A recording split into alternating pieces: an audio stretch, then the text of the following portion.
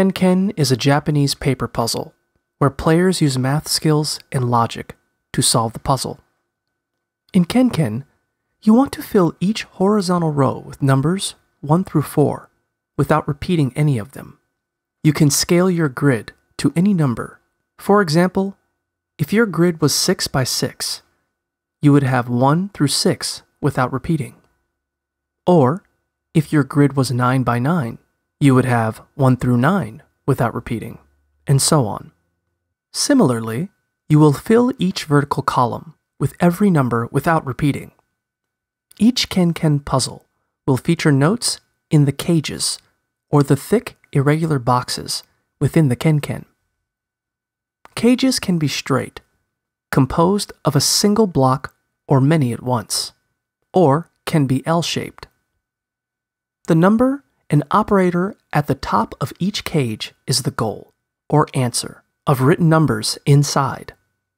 For example, if you have an L-shaped cage labeled 8+, then the 4 numbers in that cage must add up to 8, like 1, 2, 2, 3.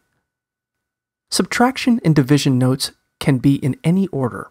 For example, if the cage has a 2 divided by, you can answer it with either 4-2 or 2-4, so long as the equation is correct.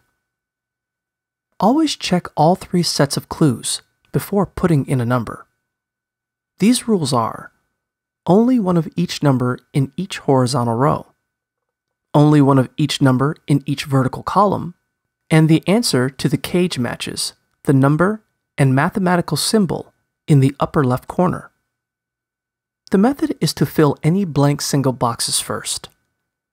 Continue to play by finding and marking boxes that have only one potential answer. Don't worry if you don't get it right away. Kenkens take practice to start to find patterns. You can write smaller numbers in the upper right corner of the box to take notes of potential answers, crossing them off as they are eliminated. Once you've satisfied all 3 rules and your Kenken is completely and correctly filled, you've successfully completed your Kenken puzzle.